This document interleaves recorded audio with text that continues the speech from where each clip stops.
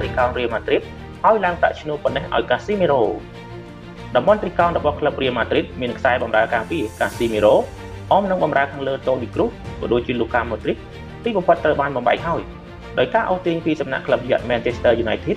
តាមរយៈការចរចានាំយកវត្តមានរបស់កីឡាករប្រេស៊ីលចេញពីទឹកដីអេស្ប៉ាញដំណើរការចរចាស្ថិតនៅភាគរយខ្ពស់ប្រៀបនឹងសម្រេចក្នុងរយៈពេលចន្លោះ48ម៉ោងបន្ទាប់ហើយបើតាមរបាយការណ៍ពី Fabrizio Romano បានឲ្យដឹងថា United បានដាក់សំណើទឹកប្រាក់60លានអឺរ៉ូបូកនឹងកិច្ចព្រមព្រៀងផ្សេងៗ10លានអឺរ៉ូទៅកាន់ក្លឹបអាណាព្យាបាលដើម្បីធ្វើយកបរិះវ័យ30ឆ្នាំបើការឆ្លើយតបពីសំណាក់ក្លឹបនៅក្នុងទីក្រុង Madrid ជាចម្លើយវិជ្ជមានយល់ស្របនឹងតម្លៃខាងលើនោះកីឡាករប្រកាសជាឈានដល់ដំណាក់កាលតេស្តសុខភាពត្រឹមយប់នេះឬក៏យប់ស្អែកហើយប្រកាសវត្តមានជាផ្លូវការយ៉ាងយូរត្រឹមចុងសប្តាហ៍រួចក៏ទំនងត្រៀមលក្ខណៈទាន់ពេលវេលាសម្រាប់ការប្រកួតទល់នឹង Liverpool នៅវេលាម៉ោង 12 នាទីរំលឹកអាទិត្យឈានចូលថ្ងៃអង្គារនេះផងដែរទៅមើលលក្ខខណ្ឌបុគ្គលដែលក្លឹបដឹកនាំដោយអ្នកចាត់ការលោក Erik ten Hag ផ្ដល់ឲ្យ Casemiro ជាមួយនឹងកងត្រាថ្មីសន្លងរយៈពេល4ឆ្នាំមានសុពលភាពដល់ចុងខែមិថុនាឆ្នាំ2026អមនឹងសិទ្ធិបន្តថ្មី1ឆ្នាំពីលើនោះទៀត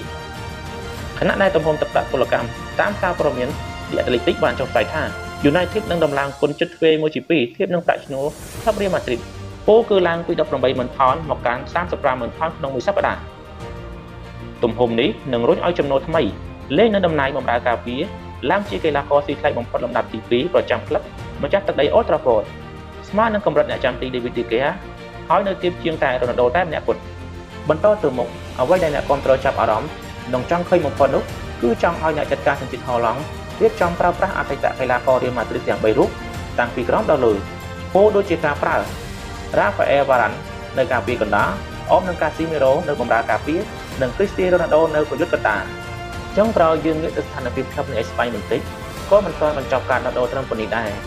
តែប្រសិនណាលោកដៃកីឡាករ Casemiro ទៅឲ្យ United នោះពួកគេនឹងបង្វែរលុយទៅចរចាគោលដៅអតិថិភាពនៅក្លឹប Newcastle គឺកីឡាករ Bruno Guimaraes ក្លឹបដែលដឹកនាំដោយលោក Carlo Ancelotti ចង់នាំយកបរិះ24ឆ្នាំសញ្ជាតិប្រេស៊ីលមកដកខាត់ឲ្យក្លាយទៅជា Casemiro ទី2បើទោះបីជាដឹងថា Newcastle ទើបតែទិញបានការពីរដូវរងាដើមឆ្នាំក៏ដោយបើតាមហាងឆេងតម្លៃខ្លួនអាចជាតម្រូវការឲ្យ Real Madrid ចាយលុយល្បាក់ពី35ទៅ45លានអឺរ៉ូលើការផ្ទេរចូលតែវាក៏ស៊ីសងអត់មើលចម្លើយលើភាគីក្លឹប Newcastle និងកីឡាករផងដែររំលឹកឲ្យដឹងថាការបរិច្ឆេទទីផ្សារដោះដូរកីឡាករនៅលើក្រៅនេះនឹងសម្រេចបិទទ្វារនៅថ្ងៃទី31ខែសីហាខាងមុខនេះហើយ